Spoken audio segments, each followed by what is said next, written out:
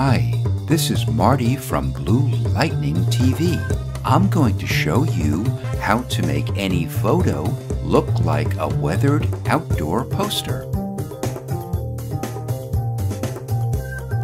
I provided this Photoshop template that includes 2 layers, this photo of an urban brick and stucco wall, and this image of plain paper glued onto the wall. Its link is in my video's description or project files. In addition, I also included a custom brush set that we'll use later to make our poster look weathered and abrased. Before we begin, if you want to know as soon as I upload new Photoshop tutorials, mash that subscribe button and please remember to click like.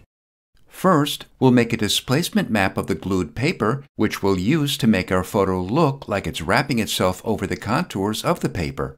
Make sure the glued paper layer is active and press Ctrl or Command J to make a copy of it. Since displacement maps look best when they're slightly blurred, go to Filter, Blur, and Gaussian Blur. Blur it 2 pixels. Go to File. In version CC 2022 and later, click Save a Copy. In earlier versions, click Save As. Save it to your desktop for easy access. Name it Displacement and save it as a Photoshop PSD file. Then click Save. If you see this message, just click OK. We don't need the paper copy anymore, so press the Delete key or drag it to the trash. Open a photo or an image you'd like to use for this project. We'll place it onto the poster template by making sure your Move tool is active and dragging your photo onto the tab of the poster template. Without releasing your mouse or pen, drag it down and release. Before we resize and reposition it, Control or Command click the thumbnail of the glued paper base to select its shape. Click the Layer Mask icon to make a layer mask of the selection next to our photo. Click the chain link icon to unlink the layer and its layer mask. This allows us to resize and reposition either of them independently of the other. Make the layer active and press Ctrl or Command T to open your transform tool. At the top, make sure the chain link icon is active between the transform's width and height. This links them together. Go to the W or the H, and when your cursor changes into a scrubby slider, click and drag it to the left or right to make your photo smaller or larger. To rotate it, go close to a corner, and when your cursor changes into a curved double arrow, drag it clockwise or counterclockwise. To reposition it, go inside the bounding box and drag your image. Continue finessing it until you're happy with its size, position, and angle. Then press Enter or Return. Now that we have our photo sized and positioned, we'll convert it into a smart object so we can modify it non-destructively. But before we do, we'll temporarily delete the layer mask because we want the entire photo as a smart object. Click the icon at the upper right and click Convert to Smart Object. Now we'll add back the layer mask by Control or Command clicking the thumbnail of the glued paper to select its shape again, and then clicking the layer mask icon. Click the chain link icon to unlink the layer and its layer mask. We're unlinking them because when we use the displacement map to warp our photo, we don't want to warp the layer mask as well, which is what would happen if we didn't unlink it. Click the layer to make it active and change its blend mode to multiply. Go to Filter, Distort, and Displace. The horizontal and vertical scales are 10 each, stretch to fit, and repeat edge pixels. Find and click the Photoshop displacement file you saved to your desktop and click Open. Immediately, our photo takes on the subtle contours of the paper.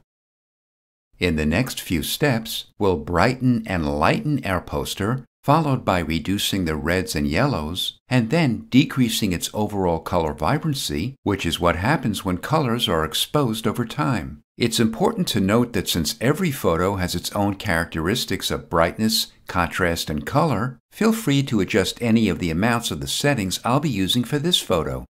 Click the adjustment layer icon and click Levels. We want the adjustment layer to affect just our photo, However, since adjustment layers affect all layers below them in the Layers panel, we'll need to make the adjustment layer into a clipping mask, which will clip it or restrict it just to the photo. To do this, click the clipping mask icon or go to Layer and create clipping mask. For its input white level, I'll type in 215 to brighten the lightest tones, and for the output black level, I'll type in 30 to lighten its overall tones. By setting it to 30, we're essentially restricting the darkest tone of our image to dark gray, not black. Open the Adjustments panel. If you don't see it, go to Window and Adjustments. Click the Selective Color icon.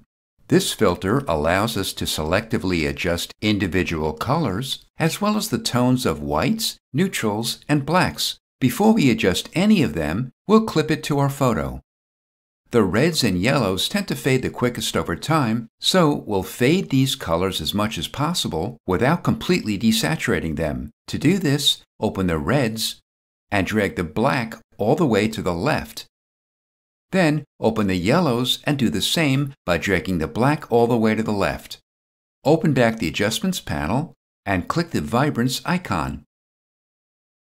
Clip it to the photo.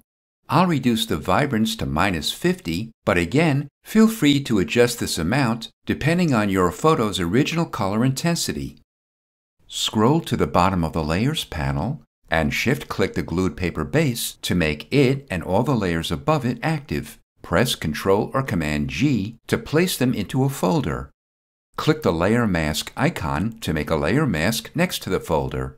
We'll stamp various brushes inside the layer masks from the brush set I provided to make our poster look ripped, weathered, and abrased. First, we'll invert our colors by pressing X on our keyboard. Black should be our foreground color.